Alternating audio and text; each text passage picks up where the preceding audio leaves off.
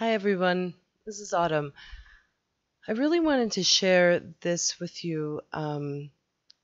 It is a form of kind of self-therapy that you can do yourself by listening to a form of kind of sound therapy. I've been using it. I've recommended it and used it with a few different clients, and I've had amazing results with the few people I've worked with it with and with myself. I'm also a professional musician, and I've studied sound therapy in the last 2 years before I even went through narcissistic abuse and before I had even really gone through any kind of trauma myself. And just general well-being and healing modalities and stuff like that. And I really found sound therapy to be quite amazing. So this is kind of an EMDR self-therapy. I'm going to tell you real quick what you're going to do. So you're going to put on headphones. The reason why it's important that you put headphones on is because you're going to hear it coming from your right side and then your left side and then both sides. It's important because what it is doing is it is activating your right side of your brain, your left side of your brain, and then reconnecting both.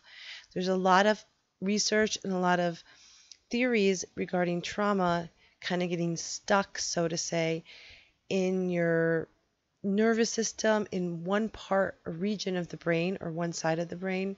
I could go into all the details of the what region and what it's called. It doesn't matter. The point is that kind of gets stuck there, so to say. And that's the theory behind EMDR, which a lot of therapists do. And I've done EMDR. I've done it with people. I've done it as a patient.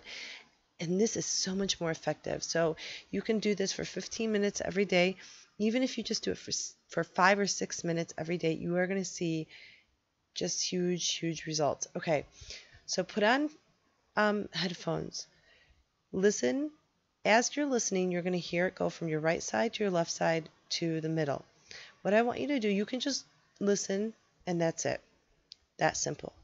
It will do something. Now, to take it a step further to make it more useful, you can close your eyes, and I want you to follow with your eyes, even just closed. I want you to follow the sound. So when the sound goes to your right, I want your eyes to follow to the right. When the sound goes to the left, I want your eyes to follow to the left. And when the sound goes to the middle, I want your eyes to follow to the middle of your head and go up, and like you're looking up into your brain almost. Okay, and then just keep doing that. So as you're listening to the sound's going to go to your right. Your eyes are going to follow right, like it's looking towards your right ear. Sound's going to go to your left ear. You're going to move your eyes with your eyes closed. Is totally fine. Like your eyes are looking towards your left ear, and then when the sound goes into the middle, meaning both your ears can hear the sound, your eyes are going to face forward and look up to the sky almost, or up to the middle of your brain.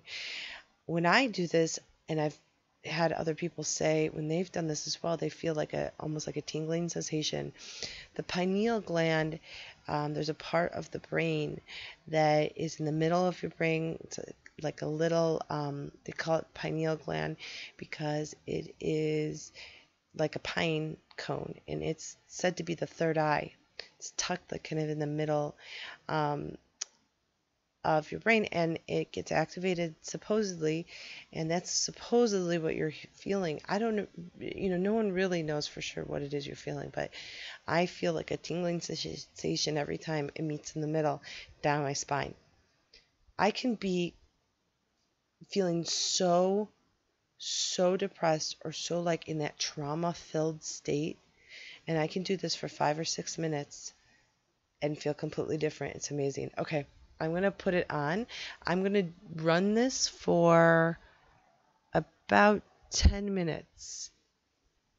And then if you have any questions about it, you can ask me in the comments, and I will do a couple of follow-up videos regarding information on self-EMDR and self-therapy.